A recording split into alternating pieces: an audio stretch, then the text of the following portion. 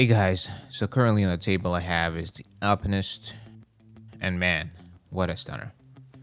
The green colored dial with the golden indicators and markers is a great combination in my opinion.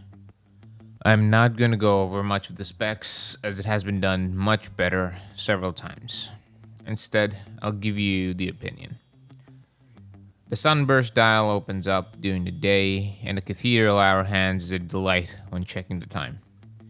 The added feature of the compass ring is an add-on which I will never use, but it gives the watch a well-defined character and distinguishes itself from the other Seiko pack. One of the downsides of this watch is not the watch itself, but the strap, which is a bummer. It is not good and will not settle in during the long run. It is thick and feels like soft plastic to the touch. I suggest changing it out for something else or even using it with the marine or regular NATO strap, which I usually do. If you are feeling fancy, you could replace the strap with a Rolex Jubilee or any other branded alternatives.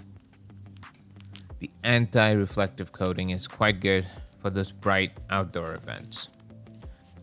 The lug-to-lug, which is crucial for fitting, is 46 millimeters and can be worn comfortably on my 6.7-inch wrist. As usual, it takes me way longer to put on these watches on camera, which is made worse by the unpopular strap. What can I say? First world problems.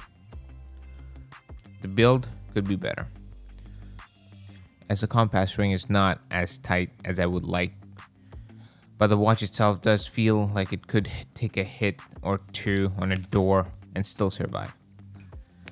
I haven't tried it myself and I do not recommend you do either unless it's a G-Shock. Those things are made to be tough. Now, time for the lume. And as expected, the hands stands out. If you get to see it, the cathedral hand lights up in the dark. It is bright blue and lasts a long time. Even though under camera, the white balance shows you as green, but it is blue.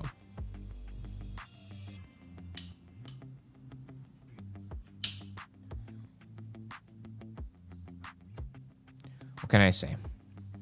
Seiko made it a hit, and this one is a keeper except for the strap. I'll leave a link in the description below if you want the specs.